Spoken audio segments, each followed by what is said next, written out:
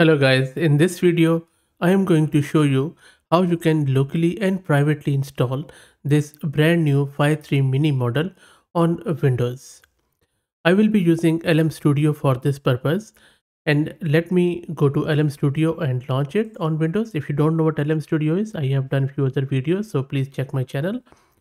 After launching LM Studio, just go to home page and type Phi-3. Right now there is no quantized version available, so you won't be able to do it from here, but there is a way. Let's go to Hugging Face to this model card, and I will drop the link to it in video's description.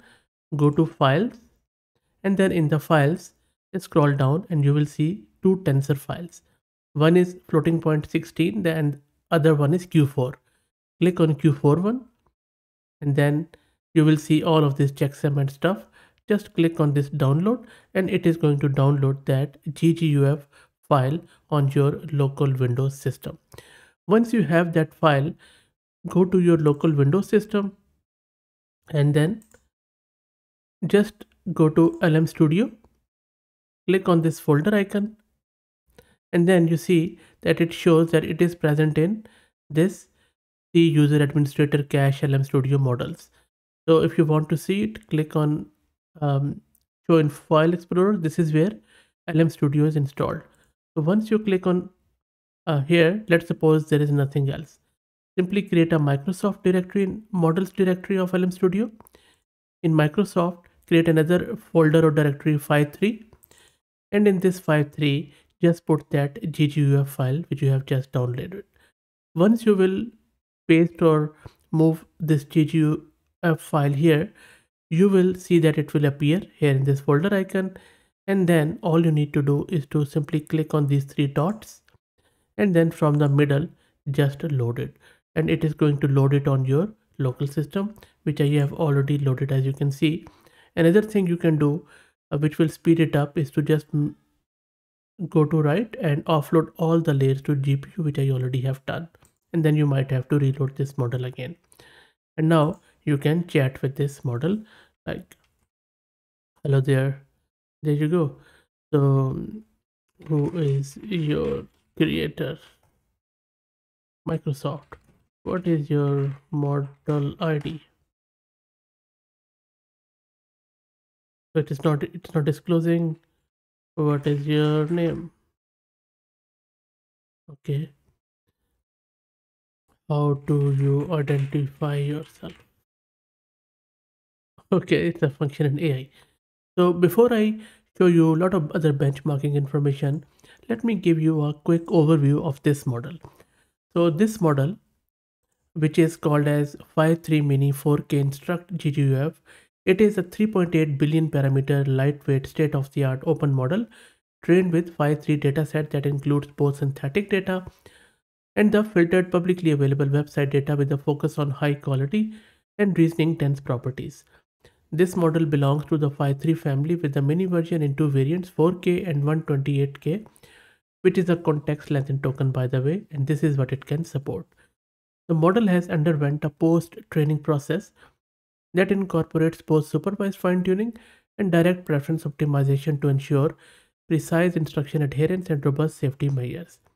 When assessed against benchmarks testing common sense, language understanding, math, code, long context, and logical reasoning, Phi-3 Mini 4K Instruct showcased a robust and state-of-the-art performance among models with less than 13 billion parameters.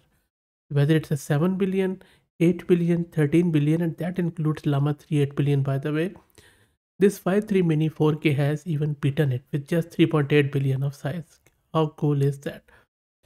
Yesterday I did a technical report on Phi-3 where I go in way more detail in its architecture and stuff. So if you go to my channel, then you will see that I have, it is just there. So this Phi-3 video where I have gone into a lot of detail around its architecture, technical report, and all that stuff. But for the purpose of this video, let's now try to talk with this model and try to test it out on various reasoning tasks. So first, let me ask abstract concept explanation. I'm asking it Explain the concept of happiness to an entity that cannot feel emotions. Use analogies and metaphors to convey your explanation and keep it compact and short. Let's wait for it to finish. That's done. Let's read what it has written. So you see it is saying happiness is akin to a warm glow felt by humans when they achieve something meaningful or experience moments of joy. Like the sunlight after rainfall, nurturing growth in nature's garden. How good is that? Picture happiness as an invisible thread weaving through experiences and memories that brighten life's tapestry. So you see such a small model, but look at the pros. Think of happiness as a vibrant colors on a canvas representing various emotions. So you can see it is simply amazing. Let's check out on a logical puzzle. In this one, I'm asking it three gods A, B, and C are called in some order: true, false, and random. True always speaks truly, false always speaks falsely, but whether random speaks truly or falsely in a random manner, you have to check. You must determine the identities of A, B, and C by asking three yes no questions. Each question must be posed to exactly one god. The gods understand English but will answer all questions in their own language, in which the words for yes and no are da and ja. You don't know which one word means which. Let's see. Let's wait for it to finish. And now look at this answer. I'm not going to go into the detail, but look at the reasoning. It is asking A first, then asking B or C, and then A, it is telling us that if A indicated ja as their native response, now answer da, then ask C. So what is happening here is it is following a very methodical approach in a very, very logical way. And then it is also giving us the example dialogue. How good is that? And then it's also clearing it up. Amazing stuff. Amazing. I think one of the best answers I have received so far from any model. Let's ask it a philosophical dilemma that which one came first, egg or chicken? Explain it to a 6-year-old. Let's wait. And now look at this response. It is saying, imagine if someone had idea of make a tiny little baby chick but didn't have the baby ready yet.